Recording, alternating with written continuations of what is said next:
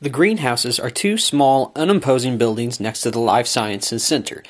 Though the walls are see-through, the buildings do little to reveal what goes on within. However, inside the greenhouses are scores of plants that can be found across the world that possess a vibrancy and life all their own.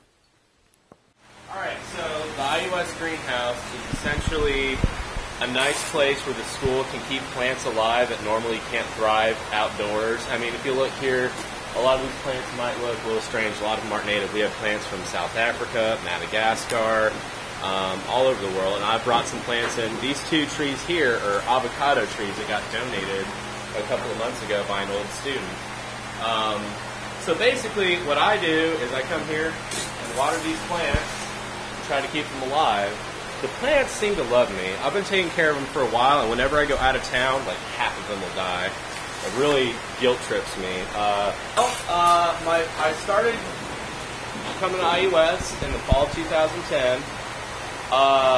The summer of 2011, I took my intro bio courses, and starting in August, I started working in the biology lab here as a lab assistant, and I took over taking care of the plants because I just have a great interest in plants.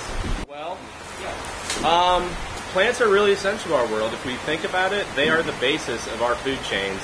If you exclude chemotrophic bacteria, these plants here are taking photons from the sun and converting them into sugar, which is the basis for all life on Earth. These things are a lot more, there's a lot more to them than people realize.